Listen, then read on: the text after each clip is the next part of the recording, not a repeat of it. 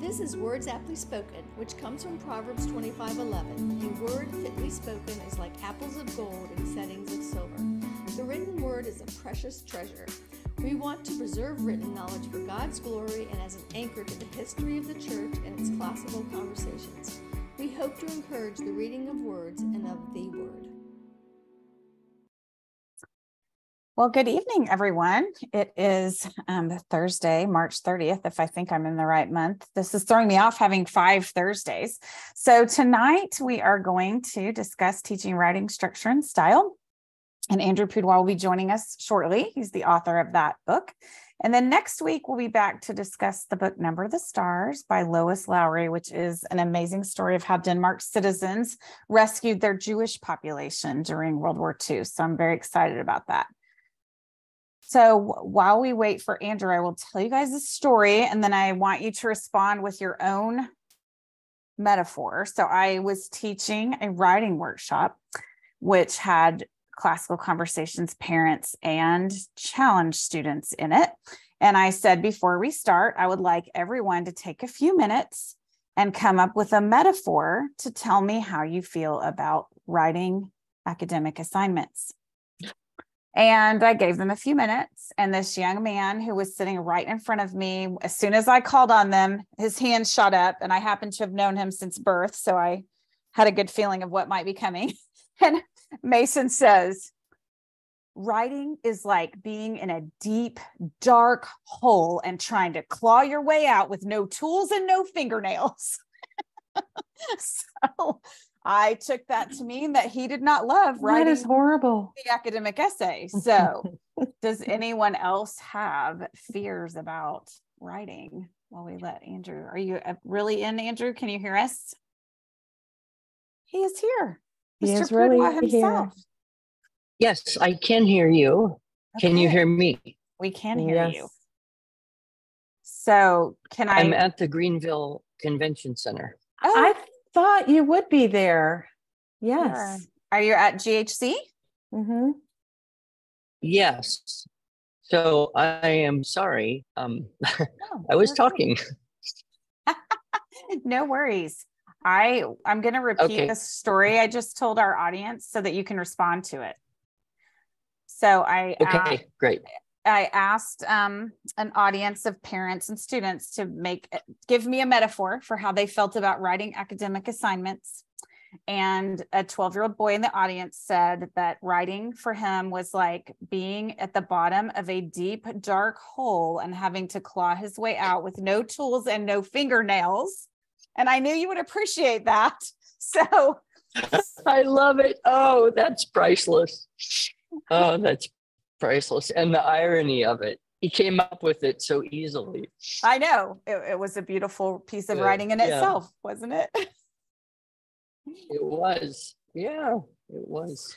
So on that note, because I know you're going to make us all feel equipped to write tonight, but do you want to tell us first about your family and let everyone catch up on how your family's doing? Sure. Well, let's see.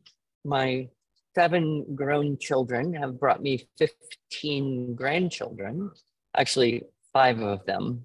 And my son is getting married in November. He's the last of the kids to get married. And we are really enjoying the freedom of being able to have grandkids come for a while and then go home. And have them close by so that I get a relationship. I would say the most interesting thing about getting old is grandchildren, because you can observe them differently.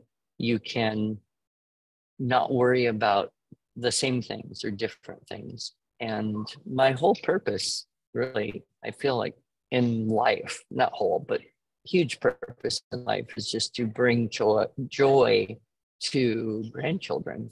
And I did not anticipate this, 10 years ago.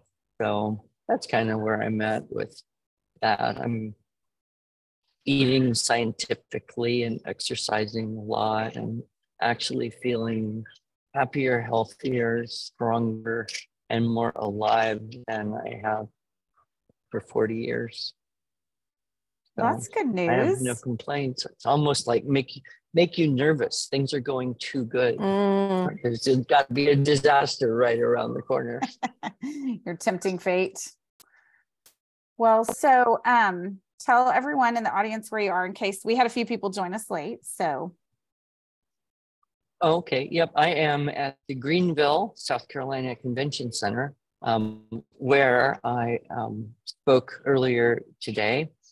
And it seems to be very busy here. I think we are getting a lot of people. And I think there's way more vendors than there was last year. So that's a good sign. And of course, you know, a constant flow of CC moms wanting to take pictures with my bearded self. yes. So I must say that I don't think Heatherly is here, but Heatherly may have sent me a picture today of a custom-made Pez dispenser featuring the head of Andrew Pudewa. So I think that might be my favorite fangirl moment for you. Oh gosh. The other one that was pretty rough was someone had some custom made socks with my face decorating the socks. And I just thought, no, why such an idea could possibly happen.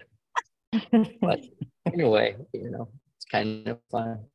Well, I was at a talk the other day where someone had done the same with Lee's face. So you guys you have your crew.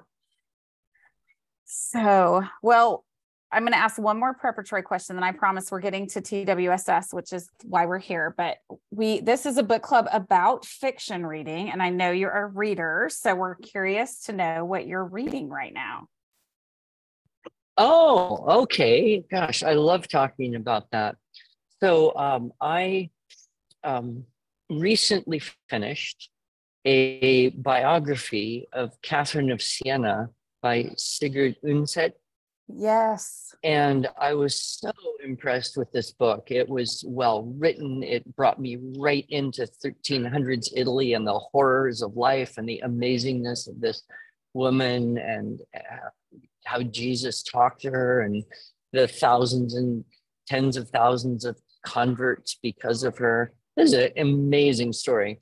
But I got so interested in that and I thought, wow, I really like the writing. And then I always knew that everybody has to read Kristen Lavensdatter before they die. And I'd been procrastinating really a long time. And I thought, okay, I can do it now. And so I'm a few chapters in, and it's a big, big, big thing. But I am very much enjoying Kristen Lavensdatter. And so we'll see if I get all the way to the end of it. I think it's many, many hours ahead. So, Yes. and then nonfiction, I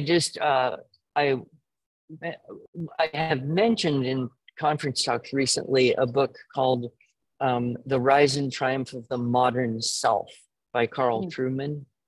And it kind of traces the rise of therapeutic psychology as becoming essentially the new religion and the effect of that on everyone's thinking, going all the way back to the Romantic poets and then through Nietzsche and Freud and Marx and how all of that is formed where we are today. So really extremely well done philosophy synopsis of how we got to where we are. The Rise and Triumph of the Modern Self by Carl Trueman. So I read it once, but I was questioning whether I remembered certain things correctly as I was telling it to people. So I went to read it again and double check, and I was telling it pretty much correctly, but I picked up more along the way. So that's what I've been reading. All right. Well, I love Kristen Lavensdatter, so we'll have to schedule a meal in Tulsa to discuss it when you finish it. Yeah, are you going to be at the thing in North Carolina? And when is that, May? I'm not this year. The CC thing? That'd be a good deadline for you. Can you finish it by then? Yeah. Especially if you'll fly out and talk about it. Okay, well, keep me posted. If you finish it, maybe I'll change my plans and come out. Good. Well, I do want to just quickly remind everyone that our book club tonight is sponsored by classicalconversationsbooks.com, and you can buy any of the resources that we talk about there, including teaching writing structure and style, which everyone will want to have for essentials. And that our entire book club schedule for the year, including links to the bookstore, can be found on leebortons.com.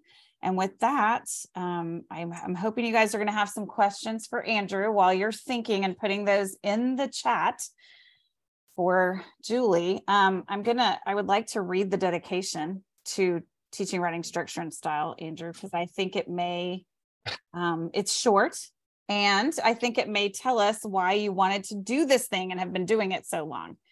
So if you don't mind, I'm going to quote you to you. This seminar workbook is dedicated to all the students who, having been given a creative writing assignment, were lost in space, staring at the blank piece of paper entitled My Summer Vacation or some such thing. It is dedicated to all the students who, unbeknownst to themselves, may arrive in a university class having never been taught how to structure a paragraph, organize an essay, or even compose sentences that make sense. Most significantly, however, it is dedicated to all the parents and teachers of today's students who know the importance of written and oral communication and have determined to give their students these vital skills.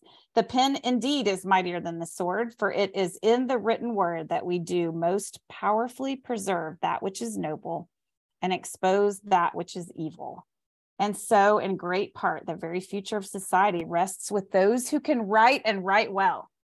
So, how do you feel about your preface? Wow, that's actually that's a pretty strong experience, because I don't think I have read that for a very long time. And the fact that I wrote it, gosh, pushing 27 years now, that's pretty remarkable to me. I didn't think I could write that good. But I think it is the essence of, I don't know, there were a lot of converging factors that caused me to do the very first teaching writing structure and style seminar. One of them was just purely economic. I was just looking for a way to make a little money on the side. Another was I had this dedication to Webster, and I knew he's going to time out, and I wanted to keep his work alive because he was a big mentor for me. And the third one was that some aspect of God working in my life to say, this is what you really should do.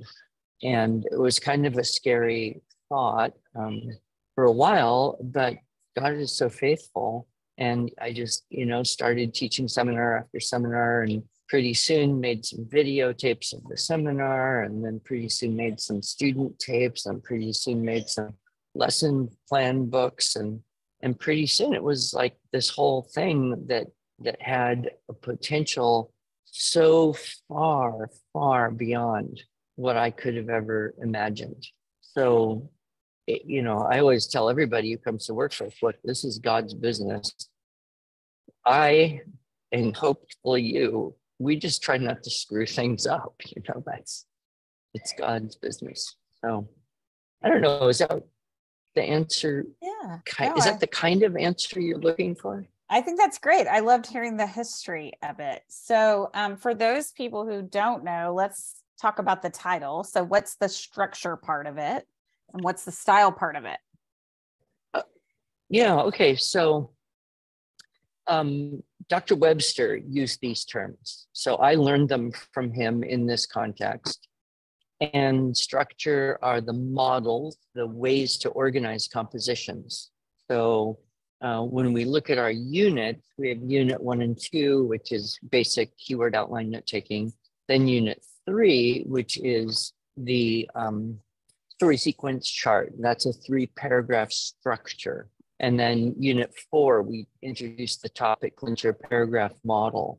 And unit 5, we have the writing from pictures also continuing. And then unit 6 with the research process, unit 7 and 8 with the introduction conclusion, moving to the rhetoric model, and then the critique, which is kind of a replacement for the book report. So these are the structures, and the style are the ways that you say things. So when you add in your vocabulary, ly, adverb, strong verb quality, adjective, you're changing, playing with the tone, the style of the writing. When you add in phrases and clauses, participles, varying sentence length, getting up into the decorations with some of the schemes and tropes that they will learn in rhetoric later, those decorations. And so that's the style. And I would not have known this at the time that I learned these words in this context, because Dr. Webster's original book was called Blended Structure and Style in Composition. And so that's where it all came from. But later on, I learned about the canons of rhetoric being invention, arrangement, and elocution. And of course, the arrangement is structure and the elocution is style. So, you know, we fit very well into that model.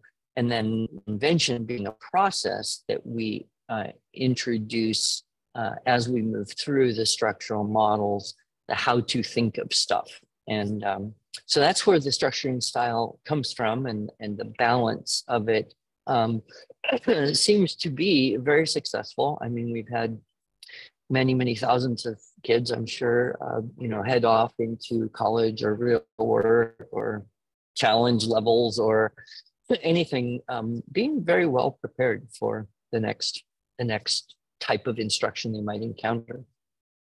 That's great. So I have to ask you, I'm going to put you on the spot. Do you have a favorite unit?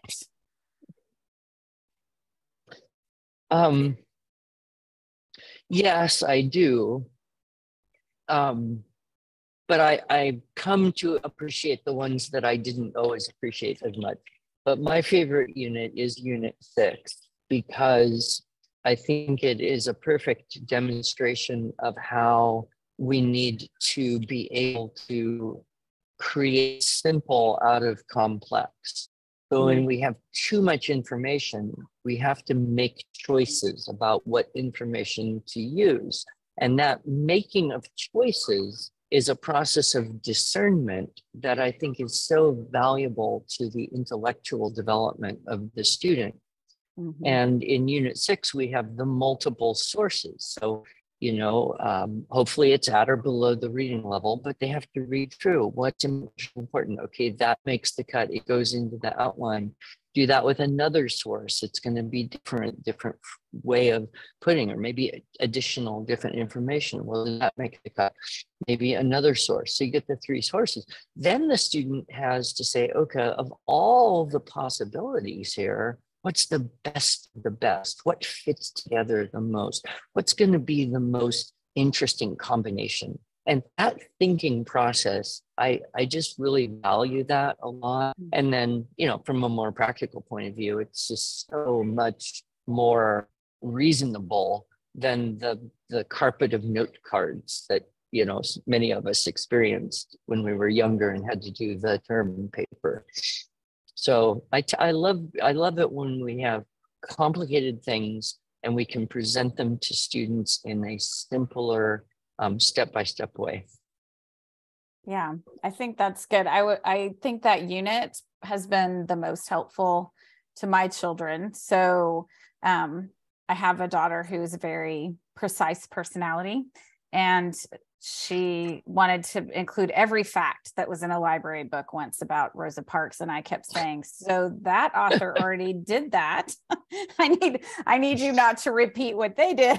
But still today, I think she falls back on these skills. She's now a senior and reading, you know, much larger texts. And I think she's finding that skill still of picking out the most important things still good. Yeah. So, go ahead. No, I was just going to say to Lynn, who asked the question, and I like question, since having grandchildren, have we revised the writing instruction and all?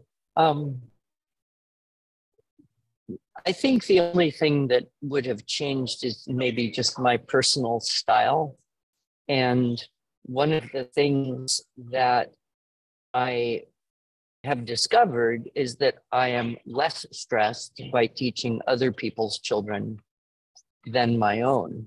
And so the most recent round of teaching I didn't have any of my own kids and I didn't have any grandchildren. It was all anonymous kids that I just fell in love with them all. And we had, a really good time making the videos, all that. I'm really looking forward to teaching my grandchildren because now I think I can combine the best of the teacher me, the relative me, the authority me, and then the experienced, relaxed me. I think I can get like an ideal combination of me for this next wave of kids I'm going to start teaching. My oldest grandson who lives in Oklahoma is 10, and he's just really now reading and writing easily. And his little sister is 8, and she pretty much reads and writes up at his level. And they've got cousins and friends, and we have this little community. And I'm going to start teaching one day a week, writing and Latin. Again, I taught Latin for 6 years, and then I quit for a long time, and it's hard to retain it, but I'm going to start all over back again with first year Latin with a bunch of little kids and go a second round. So I think if I survive that one, then maybe my writing instruction would change. But our company is now not me. We have just so many talented contributors in every way. And we have collaboration and we have leadership.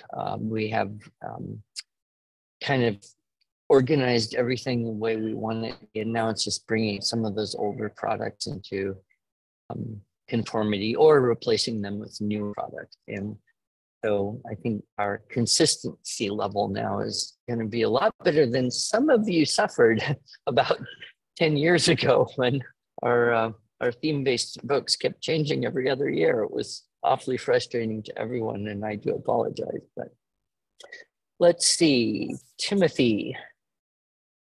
My almost 15-year-old is using her TWSS skills to create her 12-page research paper on baking bread. Fused outlines have been huge. Love to hear it. I love it when the kids make that leap into, okay, I did this in microcosm a few times. Now I know how to apply this to a much bigger task. And again, that's part of, making something simple so that it can be learned well, so that it can be elaborated on and expanded. Okay, so I have to tell you a story, Andrew. I don't know if you'll remember this. My son, Ben, is almost 24, and he came up to you at the Oklahoma Homeschool Convention because he wanted to read you his writing from pictures, which he had just finished. And it was a picture of the man that gets thrown into the lion's den. And his first sentence after that happened was, "Thankfully, the man spoke a little lion." So, I love it. I love it. Yeah, Unit 5 is probably the one we get the most questions about. People, they feel like somehow they have to be sure that the kids are making sense and that everything it fits the world of logic, and that the adults are very attached to that. And over the years of teaching Unit 5, I have come to realize it's far better to just relax. Demand that kind of thing in, the academic side, Units 4, 6, 8. But when you're in Unit 5, let them play and experiment and come up with crazy ideas. I mean, think of all the crazy ideas that became really big and successful. And you think, like, who in the world would have ever imagined that a talking tomato and a cucumber singing about a hairbrush could become a thing, right? Like, that had to come from the mind of someone. And I don't want to stifle that kind of wild imagination. So when it comes to Unit 5, I love it when people just like immediately break the paradigm. They just immediately say, well, I'm going to do something totally different than what the person drawing these pictures would have thought. And then they run with that and fly with that. So, Unit 5, if there's ever a place to follow Webster's edict, hands-on structure and style, hands-off content, it's Unit 5. Just let it go and laugh your way home, and it's all going to go in the trash anyway eventually. So don't get attached. Let's see. Jessica wrote something here. This is our first year of essentials with my oldest, but I remember meeting Mr. Pudewa on a homeschool writing class in Fairbanks, Alaska, probably in 1998. Yes, wow. Jessica, how fun. That is a delight to hear. I remember him stressing how important it would be for children to start learning typing in addition to handwriting. Apparently that was my biggest takeaway. Oh yeah, I'm actually going back to Anchorage in April, in this next month. And I had a lot of opportunity, met a lot of kids in Alaska. One of the most interesting things about teaching in Alaska was in the village, because the children in the Alaskan village did not have a fluency with English, and they didn't really have a fluency with a native language the way, say, their parents and grandparents did. So their speaking is very, very hard. It's choppy. It's not, they don't naturally use English the way you or I would think a native speaker would. And I was working with them, and then when they started writing, I was amazed at their ability to write more complete sentences and articulate things in a longer sequence of words than they ever could have spoken. It was the first time I had ever met a whole group of children, most of whom could write more easily than they could speak, or more sophisticated than they could speak. And so I found that really interesting. They had learned the language from the literature. They had learned the language from reading, not primarily by hearing it. And so they were able to translate their reading database into their writing database, but it bypassed to some degree their speaking database. I just found it so fascinating. Yeah, that is fascinating.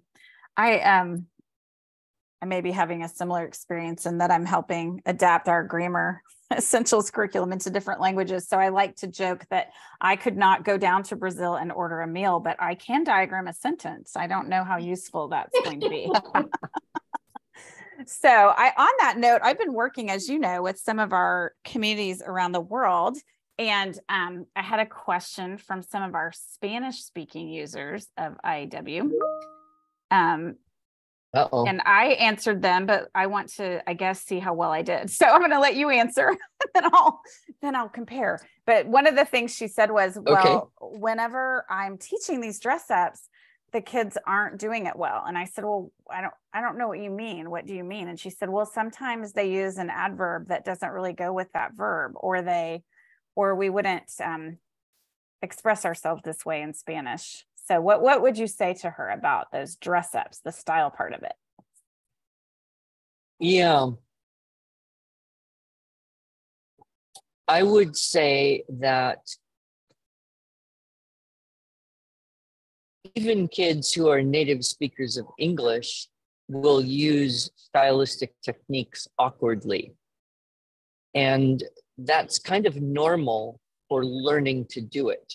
So if you make the comparison to, say, playing a musical instrument, there's this awkwardness, and then it gets easier, and then there's a new harder technique, and there's an awkwardness, and then it gets easier and more natural, and then there's a new harder technique. And so every time there's something added, there's a period of awkwardness, and that is just normal for learning the skill, whatever it is.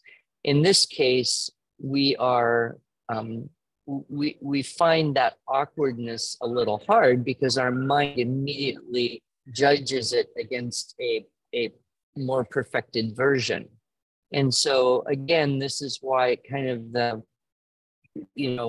give it as much leeway as you can and don't worry about the product, because it's in the making of the choice that learning is happening.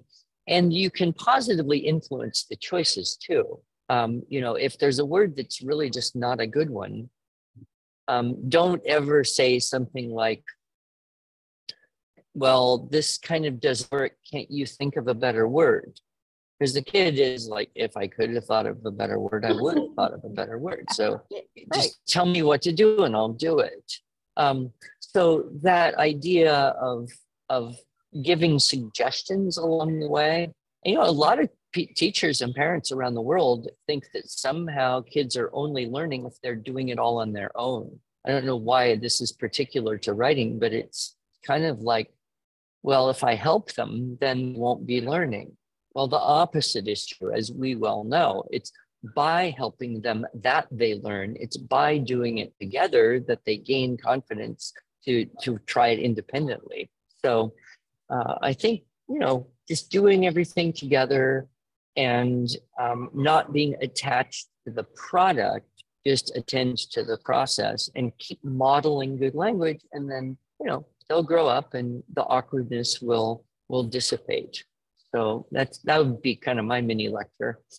Yeah. But you told them?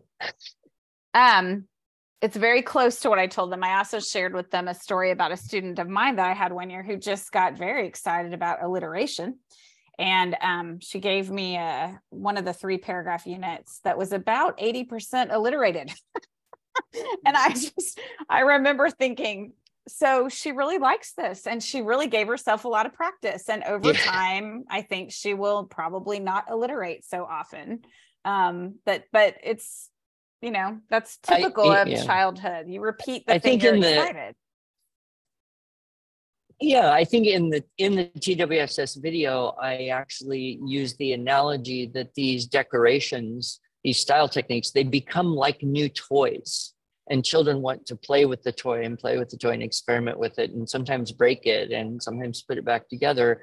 And then, at a certain point, they aren't so obsessed with the new toy and there's another new toy. And eventually you have a nice little shelf of toys or tools to work with. So yeah, I'm curious about you guys having any conversation on the Chat GPT phenomenon and how that may or may not affect our students, especially our older ones.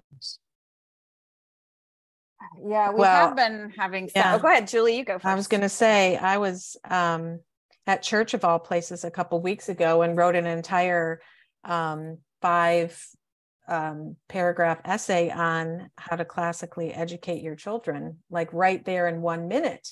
It was a little bit scary. And we started talking about, just how artificial intelligence is not intelligent, because it still needs the brain. It still needed my words to, scour the internet for all of the things there is about classical education.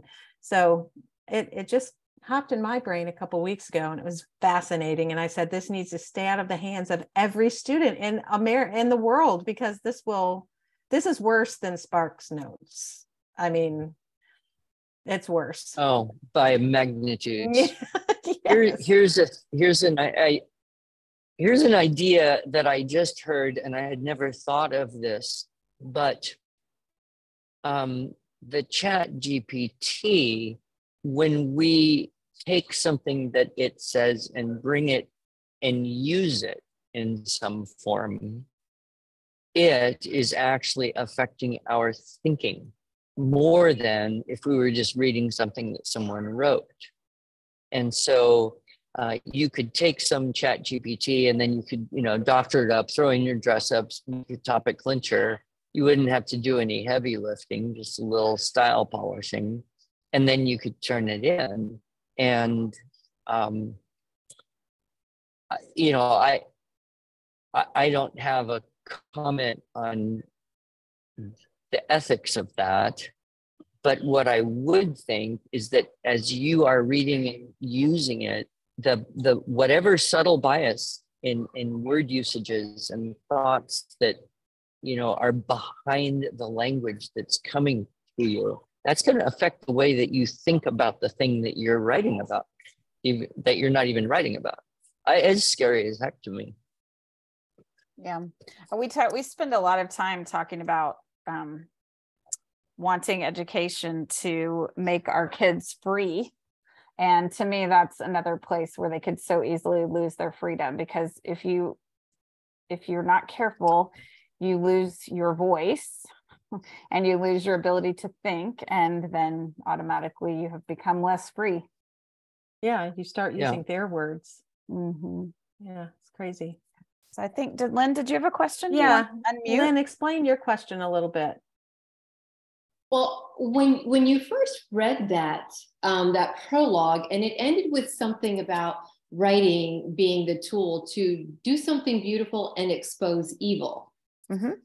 And I thought, oh, well, sure, I can write and tell people about something evil. But I kept thinking about it, thinking today, we don't even need to tell anybody about evil. People now just write evilly about everything and everybody. We see it on social media. We see it in kids' chat rooms. We see it with TikTok trying to make people do things to others that are so unkind and so terrible. And I never thought about we would expose our own evil by our own writing. But maybe that's how you meant it anyways. And I just misunderstood it. I see your double, it's a double meaning there, isn't it? Because yes, you can expose your own evil by writing. And by writing, you can expose other evils. Mm-hmm. Wow, interesting. So I was just wondering if that's how you meant it doubly, or maybe now it's our writing, because we don't have the modeling good language that you just talked about. So many students don't have that anymore because they're in front of a screen, and so much of it is done AI or chat rooms. And so the modeling of good writing that you've given us in Twist is such a rare experience today. Yes, it is very different than what most kids are getting, but they take to it quite well. Even kids that come out of the worst public schools and pop into, essentials, and they take to it, or they get one of our videos. And so I think, we know that children naturally love order. And when we can present anything in an orderly way, it reaches their heart, and in a deeper way than just their intellect. And so I kind of look at the structure and style approach as bringing this deeper level of order to language than most people bump into. Now, it's not comprehensive, it's not even complete, but it's more than most people are getting in today's world. As you said, a frightening statistic is fewer than 1/3 of high school students read a book in the last year. Wow. So, you compare that with, when you were in high school, or when I was in high school, or heaven forbid, when our parents were in high school, the level of actual interfacing with objective ideas through the text is almost non-existent for almost everyone. In fact, I have a friend, we may hire him. He was kind of funny. He was coming in our office to kind of have an initial get to know each other talk. He'd been teaching 9th grade social studies in Broken Arrow for 12 years. And, I love my job. I love teaching. And, he's said that several times. So I finally said, I'm just curious, if you love your job and you love teaching, why are you considering a different job? Fair enough, right?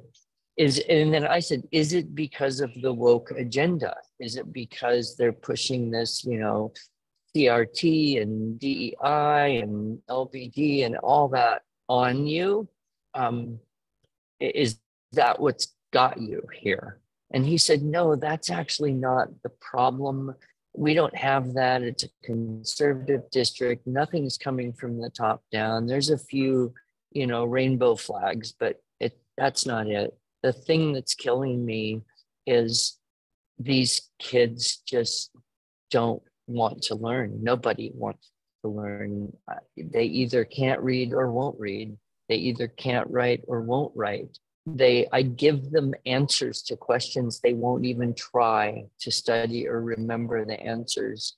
And what's even worse is that any kid who shows an interest in learning is just smashed by the majority.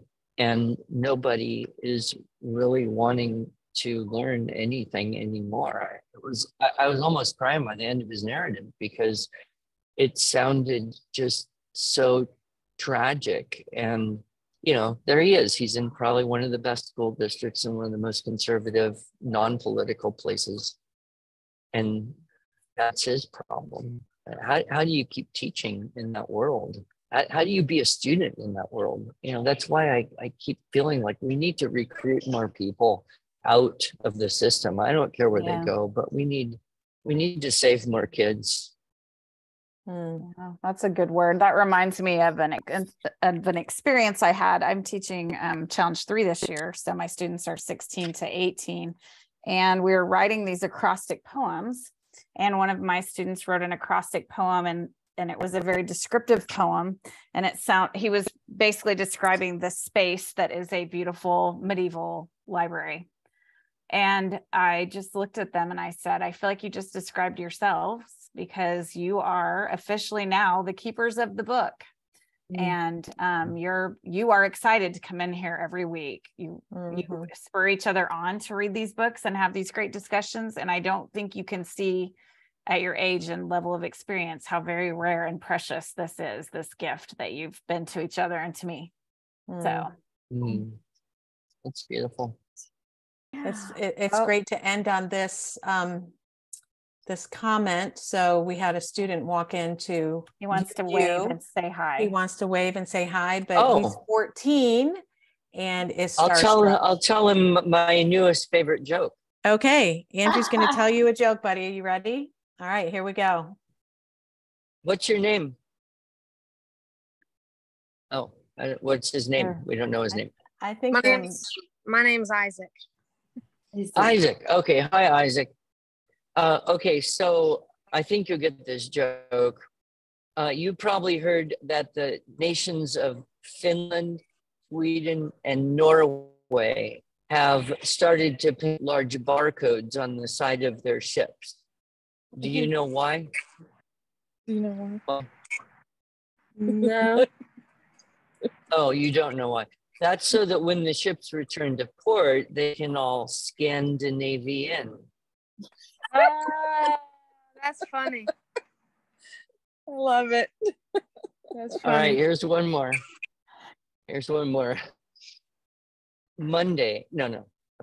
Sunday, Greg. Monday, Ian. Tuesday, Greg. Wednesday, Thursday, Greg. Friday, Ian. Saturday, Gregorian. This is the Gregorian calendar. That's funny. Oh gosh, those are great dad jokes. Great way for us. Yes. A great way for us to end. Well, Andrew, thanks for fitting us in. Well, sure, it's a pleasure. I'm sorry I was a few minutes late, but that's the convention world here for you. And thank you all for your comments and positive things. Keep up the good work, inspiring and recruiting people into our world. Great. Thanks, Andrew. Thanks, Andrew. Bye, See you guys next week. All right. Bye. Adios. Thank you. Thank you.